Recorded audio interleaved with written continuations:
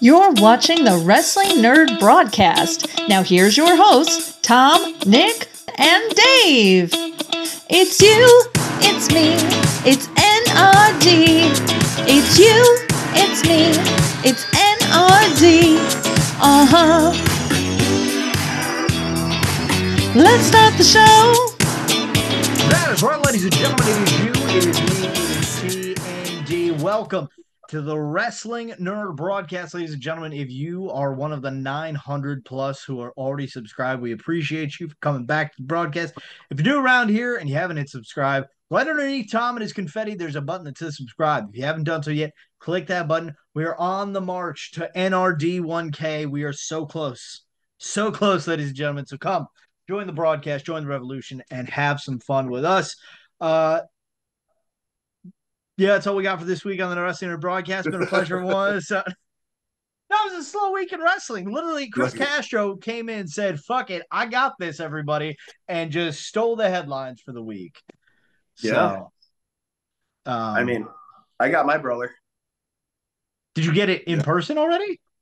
No. That's different. Oh, okay. I'm sorry. I thought you meant like you. But maybe by the time people are watching this, you might have it in person. I would assume. I feel like they shipped Demolition really quick. Or not Demolition. Who are they? What are they called? The fat guys. Natural disasters. Natural disasters, yes. They shipped them really quick, I think. I don't know. They had them in stock, so yeah, it helped. I'm very sick. So my memory is kind of shot right now. I'm dehydrated. I'm tired. I'm a little congested. But I watch wrestling, and I feel like right now is a really weird lull in wrestling. Fair. I think we're getting we've got some big stuff coming up, so we're not going to do much right now. I didn't watch Raw. Did I watch Raw? I did. I want to point out one thing about WWE. And I think it's important, and I think it's about wrestling, and I think that it goes under the radar too often. Otis is the greatest thing that's happened in professional wrestling in a very long time. Oh, that's it. I agree. I like seeing Kirizawa wrestle because he's good, but yep. Otis, I don't know how anyone could ever think anything negative about Otis, and I don't know why he's not a world champion. Well, because they took the Money in the Bank away from him. The dumbest thing they ever did was they literally took away his tag team partner. They were Heavy Machinery. I don't know how long, if you remember back to that, Tom. Yeah. They were Heavy Machinery in NXT. They were supposed to be part of that, draft call or class call-up where it was Heavy Machinery, EC3, Gargano and Ciampa, and Nikki Cross, and they just fucked everyone up. Yeah, people are fantasy booking that we'll get Gargano, Ciampa 3 eventually. And I'm like, you cannot recreate that magic that they did back in 2018, I think. Maybe. But Otis is fan-fucking-tastic. Otis is so good. He's so funny. In spite of creatives' attempt to make him look stupid, he just works still. He's like a modern-day R-Truth, I almost want to say. I was literally about to say the exact same thing. I said could be R-Truth. He could do this until he was in his 50s and stuff. Yep. Well, it was him and Mandy for a while. That love thing that was brilliant. And I honestly I feel like people hate on her a lot, but Maxine Dupree has really grown as a character and a wrestler. 100% agree with you. Because she was just terrible. I just wish. And it was kind of more, I guess it's more of an Alpha Academy thing, and she's kind of come into her own a little bit without Chad Gable there. I just need her to stop, and I mean this in the most polite way. I don't need the character to just be timid, scared, oh, I can't do anything, I can't wrestle, sort of thing. No, girl. Fucking get in there and punch people in the face. They need to rebrand them, though, because they're still going as Alpha Academy, which is kind of weird. And then the, what is Chad Gable's crew? The all, American Made. I'm stop that. Because you know what? We're one letter off from American Male. Honestly, my good friend Buff. Call him up. Let's call him. Let's call him right now. Cold call. Should I put his number Could up? you imagine we just maybe when we hit 1,000 subscribers, we'll cold call Buff Bagwell. Should I click on it so everyone can see his number? There you go, ladies and gentlemen. Subscribe to the broadcast. We're 53 away as of press time. Okay? No, that's too close. Psych, it's Butterbeans, everyone. Every 100 subscribers that we get over the next week, we'll release a digit. If you join our Patreon, the welcome gift, you get Buff Bagwell's phone number. I'll release a digit in order. There you go. Go. That works. Do it. I think in episode 1,000, we should cold call Buff. I'm just throwing that out there. Episode 1,000. No, Ryan Barkin's coming on for episode 1,000. Oh, episode 200. 200. Excuse me. That's what the next. Are we not at 200 episodes yet? We're at 188 right now, I believe. Oh, we're calling Buff at 200. The 200. We're calling all the old guests up, but we're definitely going to call Buff. We should just send Zoom links to everyone that was on the show and see who bites. But guess what? But we're not in it. We just fucking just randomly, it's fucking Buff Bagwell and Matt Cardone in a Zoom chat together, and we're like, have fun, everyone. No, we just don't say anything. We're just in there, and we're recording off the bat, and we just say, yeah, you were on our show once, and we're at 200 episodes. We wanted to see who would come on without an invite. It's like a birthday party, just blind sending invites. Brandon with his skateboards. Who else can we invite? Where is it? I still got mine, baby. Right there. I got my skateboard somewhere too. I got the where's the Darby Allin? I got that whole collection he made. They're in the basement somewhere. Nobody's won. Nobody still won the contest. I won. Harold won it. Oh, Harold won. Tom and Harold won, but they weren't part of the broadcast yet. Oh, see, I'm forgetting the broadcast. Are we gonna have to do like a Know Your Nerd moment again? Like, are we gonna have to a trivia contest here? Not today. I can't. My brain is so wrong. Listen, at 200. I'll say this: I would easily win that trivia contest. You know, there's not a person in this world, from here to Los Angeles to Chicago and everywhere in between and on the side, that can beat me in a trivia contest. No one. Just throwing that out there. Okay? And if you want to prove me wrong, you want to come on here and shoot the shit, by all means. There's no one that can outdo me in a trivia contest. Just saying. You got angry, dude. Calm down. Just saying. Calm down. A little bit of an earthquake over here. I also watched AEW tonight, and I'm the only one who did. I was doing wedding planning stuff, so sorry. You didn't miss out. I'm figuring. It's just I turned on the TV for 5 minutes, and Danielle saw that Mercedes Moné was wrestling, and she's like, "No. We turned this off. We don't need you being distracted." It was just some getting ready for All In, and that was kind of it. Like, it was just like lead up stuff. What's cool is Darby Allin and Jack Perry are going to be in a coffin match. That's cool. Didn't Sting and Darby do a coffin match last year? At All In? Yes. I don't know. Versus Swerve and Christian? I could be wrong on that. I don't know. But I think they should do another exploding barbed wire match, like a rejection. Jack Perry tried to kill Darby again. It was awesome. Again? Oh my god. I fear that if they did another exploding barbed wire match, that they would overcompensate with the explosion because the first one was so bad and somebody would probably die. Do we think they'll ever redo that? They'll just be like, well, we can't mess this one up this time, so let's just put triple the amount we need.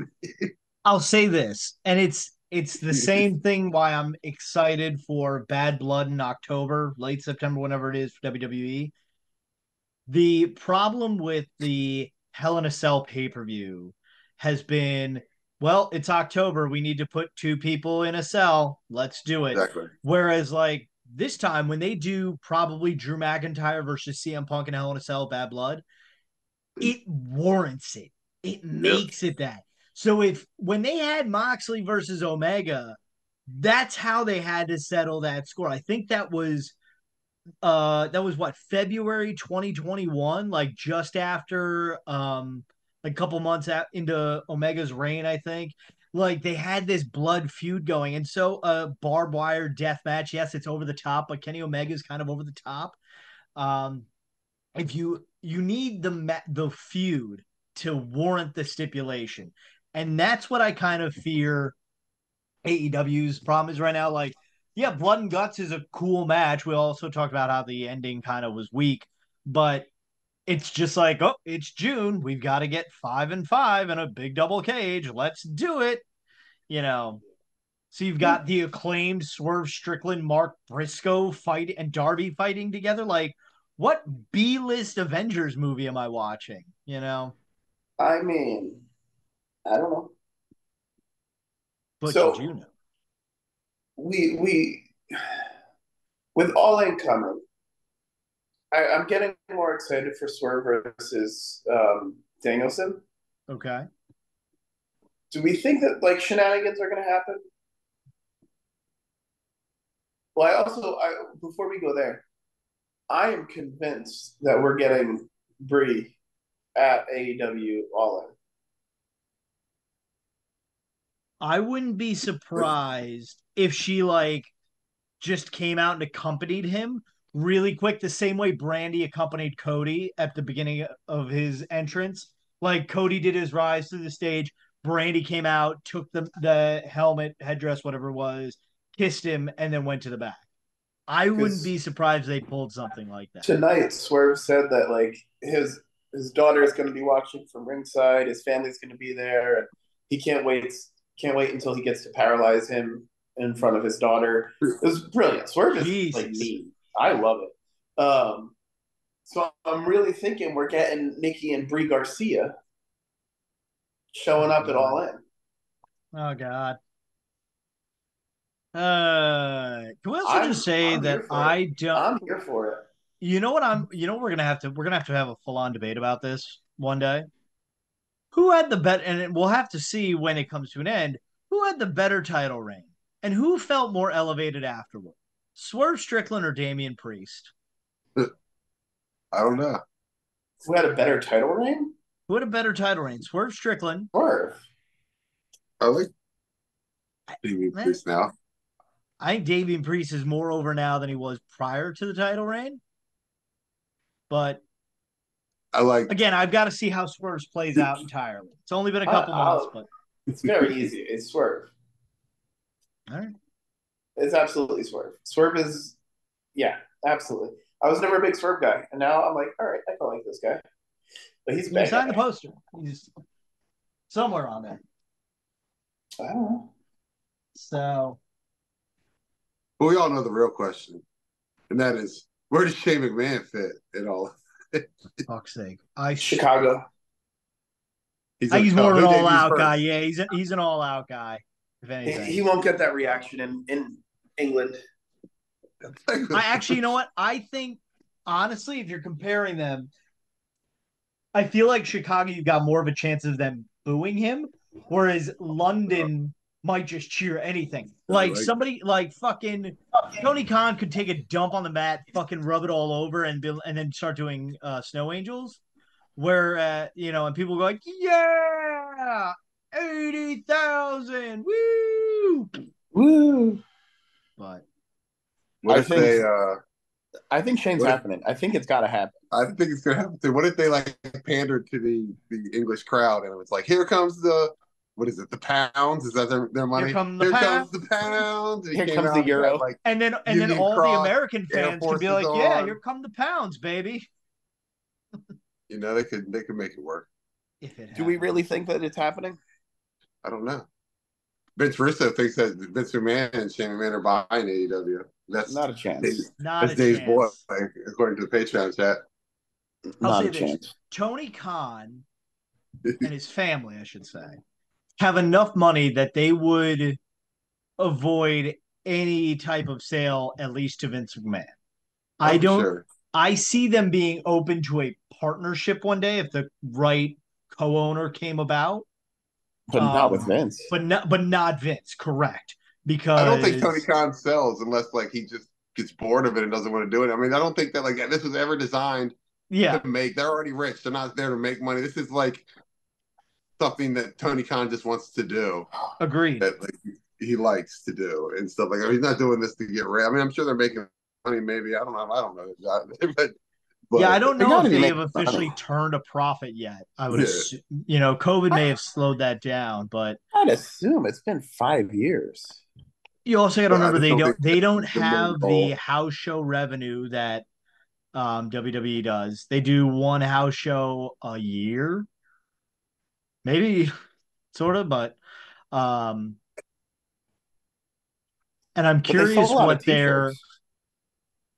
That's something I'm curious about because obviously we, as a Pro Wrestling Tees store, prowrestlingtees.com/Wrestling NRD Broadcast, like we know the payout, for royalties. Well, we know our payout. Yes, we know our payout. We should say that AEW's not getting that. Yeah, so they're not making as much money as we are, folks. Oh, for sure. MJF ain't getting as much money per T-shirt as I'm getting.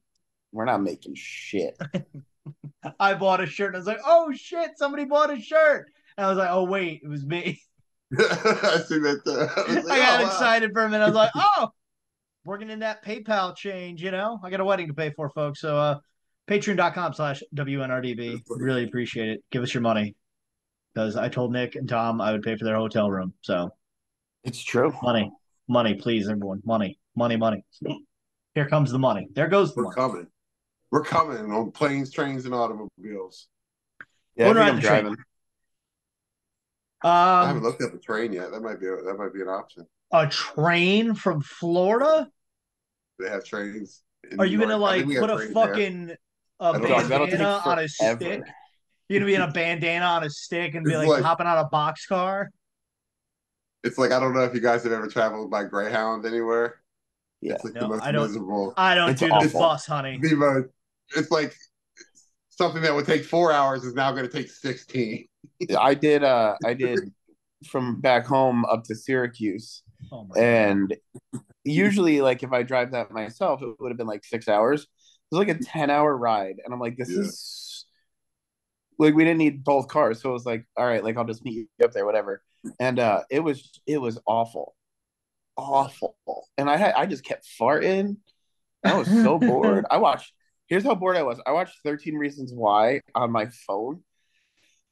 His poor person sitting next to me must have thought I was really going through it. He just went, sir, you need this more than I do. It's a Buff Bagwell trading card. Oh, fucking Buff Bagwell. Man, remember when he had him on the show? That was so weird. Coming episode 200. What are you talking about? What fucking wild. Don't worry, we'll have a walk down memory lane, folks. We're 12 episodes away from 200, which is. We gotta do something cool. Do you think that if we call Buff, they'll have any idea who we are? No. Who the fuck is this? That makes it even better. We 100% have to do it. No. Well, hold on. Let me see. I genuinely don't want to call Buff. We're going to call. Every phone call I've had with that man was really weird. We're gonna do it. We're gonna do it live on the broadcast. Just have Buff and the Soul Taker on. Yes, Buff and the Soul Taker is definitely coming to the 200 party. This is getting exclusive. Everybody, write down underneath in the comments. So I would just like to say this: if I'm mapping this out correctly, my math's fucking terrible. Episode 200 will be released on Tuesday, November 12th. Which will also be the week after Election Day. So literally the week before the 200th episode is the debate episode that we do every year. Oh. So if we are still standing as a nation on November 12th, we will proudly bring you the Wrestling NRD Broadcast.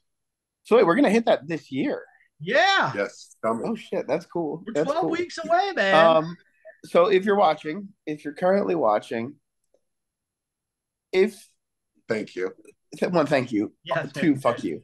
If you want us to have a guest on episode 200, leave it in the comments, and I will work on Twitter of getting people on. I'm thinking a famous guitarist. Shut up. I can't do that. I will reach out to people on the internet to see who I could get on episode 200. So let me know who you want it to be. And I'm going to put it in our Patreon chat, too. Let me know who you want it to be. Chris Castro. It won't be. It won't be Castro. Join our Patreon so you can have a say in who I bother on the internet. Also, there you go.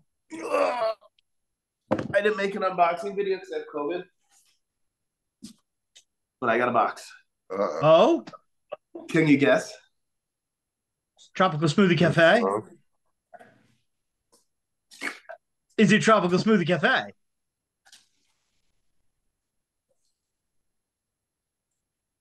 I got a bandana. Is it Tropical Smoothie Cafe? I can't see anything. I just see fruits. There we go, baby.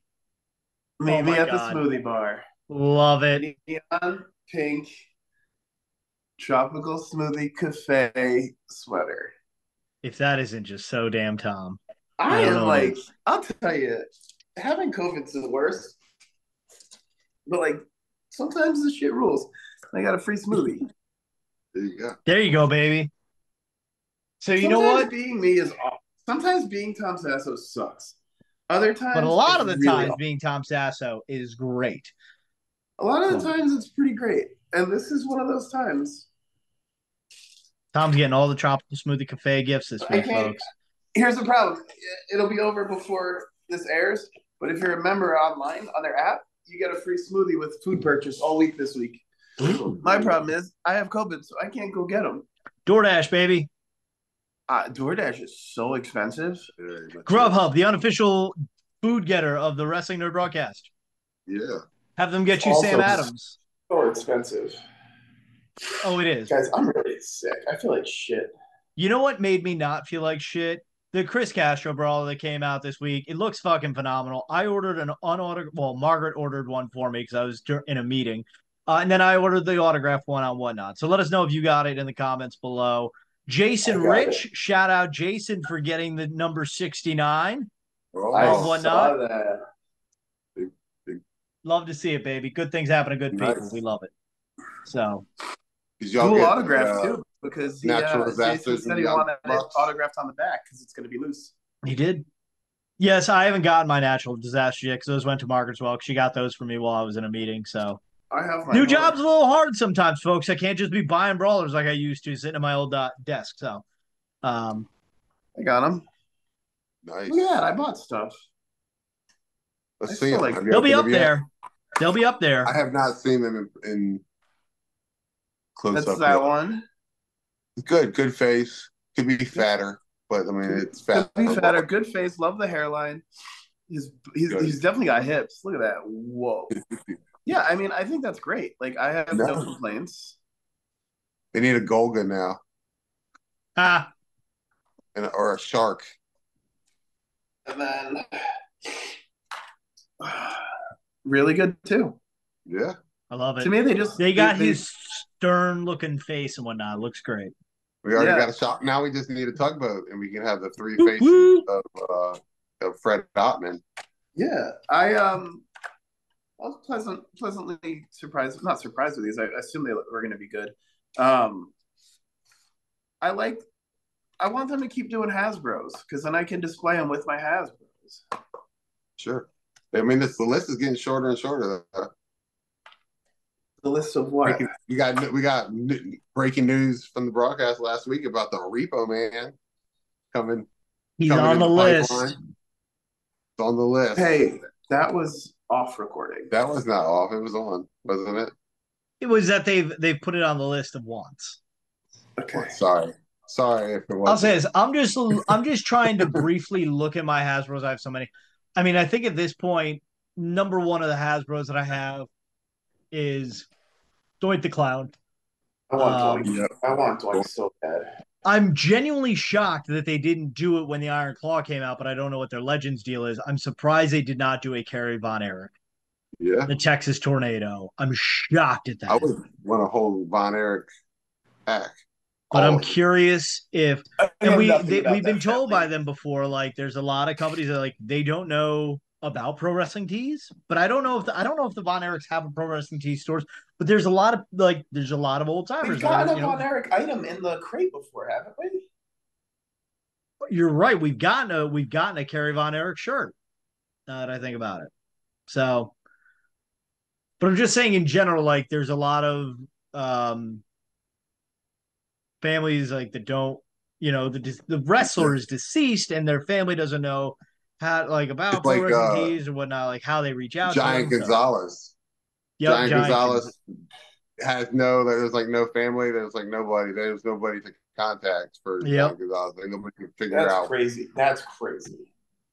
Just at that point, just make it. Just make it. Yeah, that's what I said. If you get money, like if there's nobody to sue you, then what are you going to cease and desist? Fine, send him a check. But as soon as they make it, there'll be some like 14th cousin removed on my mom's side or something that's like they made him, and I feel like I deserve compensation because my when you win the lottery and all of a sudden you find out about 3 cousins you didn't know existed. So, man, if I ever win the lottery, I'm gonna spend that money so fast no one's gonna even know I had it. Yeah, very true. We'll know. There'll be signs. There'll be signs, folks. I'm gonna announce it, but that money will be gone before anyone can contact me. I'm so bad with money. It'll be like the old Facebook status, like how it said like Tom Sasso is. It'll be like Tom Sasso is just won the lottery last week, but spent all the money already. Let me know if anyone's got plans. Hit the Facebook for anyone trying to hang. I got cool toys now. I got COVID and a big check. Let's go make bad decisions together. If I have fucking COVID when I win the lottery, I'm gonna be livid. Tom is looking to make bad decisions. I'm always looking to make bad decisions. You know what's not a bad decision, though? Hitting the subscribe button below. Just saying. You know what else isn't a bad decision? Giving us your money on Patreon, patreon.com/WNRDB. You know what's a great decision? Buying a t-shirt of ours on ProWrestlingTees.com/The Wrestling NRD Broadcast. And why don't you make your status that so-and-so is watching the Wrestling NRD Broadcast on Facebook? Why don't you take a screenshot, put it on Instagram, tag us in your story. Hell, even go on X. It's not always toxic, generally is, but not always. There's an occasional tweet here or there. Sometimes I get on there and yell at people. But you know what? That's what Twitter is at this point because I refuse to call it X. So make a good decision. Subscribe to the broadcast. Follow us on social media. Give us your money on Patreon and Pro Wrestling Tees. And put in the comments, Tom, you're a great person. That's how we'll know you watched till the very end, folks. Because Tom is a great person. And sometimes people like to hear it. I'm sad. Well, we're going to cheer you up because we're going to give you some love in the comments. So, folks, that's it for this week's episode of the Wrestling NRD Broadcast. So, on behalf of myself, the king of the nerds, Mr. DaveCTheVoice, the founding father, Mr. Nick Carpenter, and, of course, Tropical Smoothie Cafe's unofficial spokesperson, Mr. Tom Says Hi Sasso. Don't forget to tell your mother you love her every day because, like Kevin Durant said, Mom, you're the real MVP. Good night, everyone, and God bless America. I'm getting my hand tattooed in 2 weeks. Oh. Fuck.